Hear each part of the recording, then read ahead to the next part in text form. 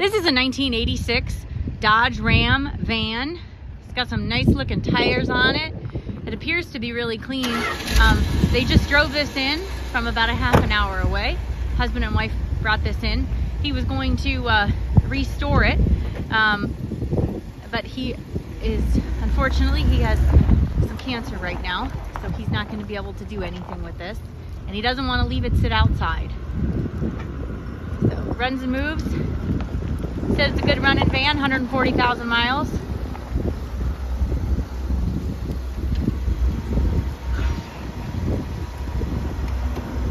It's like you're driving the Mystery Machine. I love it. It's cool. It's really cool. It's in nice shape. 143,640. That has rolled over once because it's only a 5-digit odometer. Pretty cool, isn't it, Travis? Clean. Yeah, it's real clean. He said I was going to restore it, and I'm thinking, what are you going to restore? It's in great shape. How's it look underneath? From here, it looks real clean. Yeah, the frame looks real clean. He said it's just going to have to sit outside now, and he doesn't want to leave it sit outside. So, see underneath of it if you want.